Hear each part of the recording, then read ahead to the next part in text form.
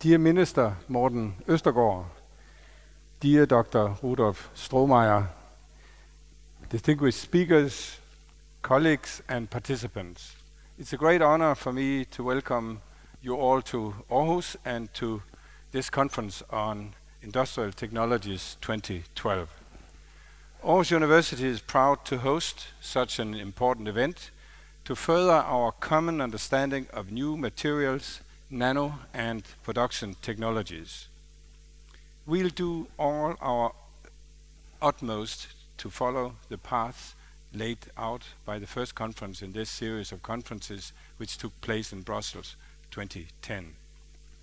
Industrial Technologies 2012 has approximately 850 participants and more than 70 international speakers who will provide inputs across 4 plenary sessions, 18 breakout sessions and 16 workshops. In addition, the conference features more than 85 exhibitors that showcase cutting-edge products and technologies. So indeed, it's up to all of you, the contributors and participants, to make it a success. I warmly welcome all of you. We look forward to 3 inspiring days with an underlying focus on improving the environment for innovation in Europe and thereby contributing to competitiveness and growth of the European economies. I would like to take this opportunity to thank the organizers, the partner companies, the media partners and everyone involved in organizing this event. It's indeed a very inspiring program we have in front of us, so please enjoy it. This event is hosted under the auspices of the Danish EU presidency and is supported by the European Commission. We acknowledge this support. Without it, we could not have succeeded. The political support is clear evidence that innovation is on top of the agenda, not only in Denmark, but all over Europe. During the Danish EU presidency, our government has focused on the preparation of the Horizon 2020 program. This program has the potential of becoming one of the most ambitious collective investments in research and innovation ever seen. The 3 guiding principles are excellent sciences, industrial leadership, and societal changes. In April, here at Aarhus University, we hosted an official EU presidency conference on excellence in research. A key outcome of this conference was the Aarhus Declaration on Excellence in Research.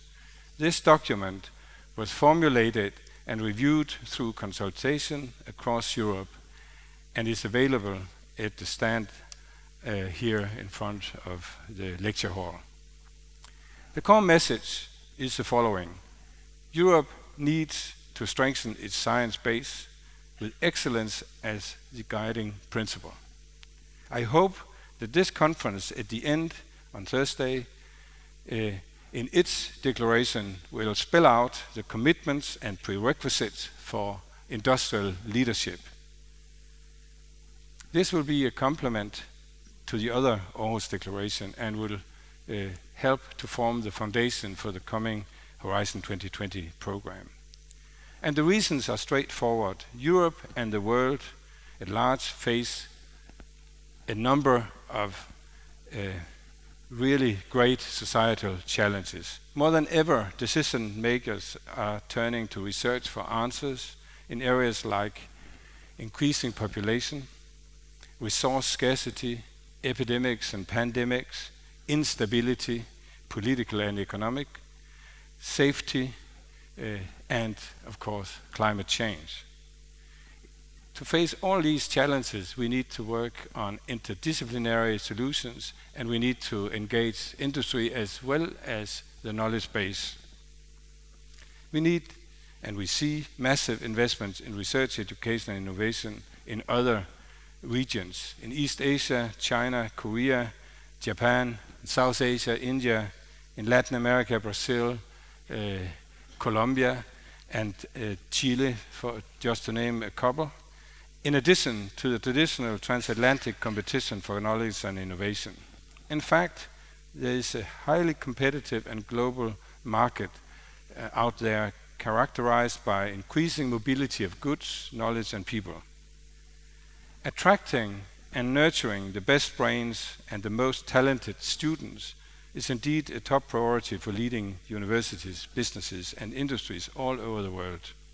And it is essential for Europe to be a front runner in order to remain among the most attractive and competitive areas for research and innovation in what indeed is increasingly a global knowledge-based economy. This can only be done by strengthening the European research, innovation and higher education base with excellence as a guiding principle. To deliver on this ambition calls for freedom and trust. Freedom to pursue the unexpected and trust in the individual researcher that he or she is able to identify the right course of action. The real and major breakthroughs can never be planned or foreseen. Time and again we see that, and what starts out as an unconventional idea or even something a researcher just stumbled upon turns out to provide the insight leading to new technologies and innovative solutions.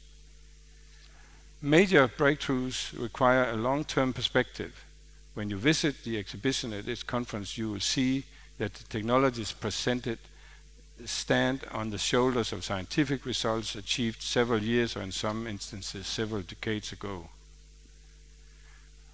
All this trust, freedom and long-term perspectives calls for political leadership and the courage to allocate funding without knowing the exact outcome. Only by providing state-of-the-art infrastructure and by allowing the best researchers to pursue the unexpected can we in Europe attract the best researchers. The path towards competitiveness and growth also puts obligations on European universities and research communities. We need to adjust our organizational structures to allow for creativity and innovation to flourish. Freedom, trust and long-term perspectives are needed, but this is not enough. Today's challenges require a different response, as the challenges at hand are much more complex in character and it calls for interdisciplinary approaches. Indeed, it also calls for public-private partnerships, and you will see a number of very good examples on that during this conference. At Aarhus University, we have just made the largest transformation in history of the university in order to be better prepared to combine deep scientific insight and state-of-the-art research with interdisciplinary collaboration in close and flexible interaction with the world around us. We are achieving greater coherence with fewer units and fewer internal barriers in the academic as well as in the administrative organization. And we have launched a number of initiatives to support interdisciplinarity, talent development, entrepreneurship and collaboration with industry and business partners. For example, recently we have set up separate funding initiatives from which we, on a competitive basis, have supported the most creative ideas our research staff had developed. I focused so far on the role of government and universities, but we also need a stronger cooperation with the innovation community at large. We all play our part of the innovation system. Strong private-public cooperation is a key to success. Alone, we can do something, but together we can do much more. The strong industrial participation at this conference is a promising signal that we are on the right track.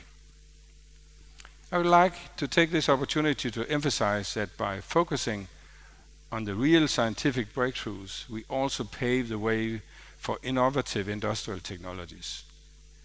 There's no contradiction between basic research, applied research and innovation, as I will demonstrate with a small example. The Danish National Research Foundation finances the most excellent basic research you will find in this country. The number of patents arising from this cutting-edge basic research is very high. In fact, last year, 16% of all patent applications from public institutions in Denmark were from these centers of excellence, which is about 10 times their share of total funding. Of course, the number of patents can never and should never be a measure of the success rate, but it demonstrates that funding basic research leads to results on which new and innovative industrial technologies can build. Likewise, the European Research Council has been highly successful as their grants have far-reaching impact in a number of important areas. ERC finance researchers are strongly represented among the winners of prestigious research prizes. And in 2011, results were published every week from at least one ERC finance research project in either Nature or Science.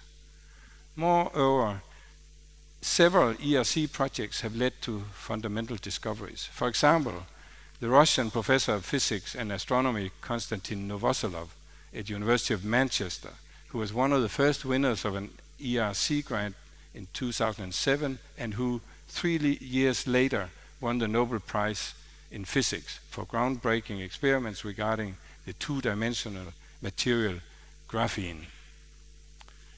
Allow me to highlight a successful example from our surroundings here, which fully demonstrates that what we have just talked about. A few weeks ago, a local Aarhus-based biotech company, Axen Pharma, founded by 2 of our professors, was sold to an American company, Abbott, for $110 million.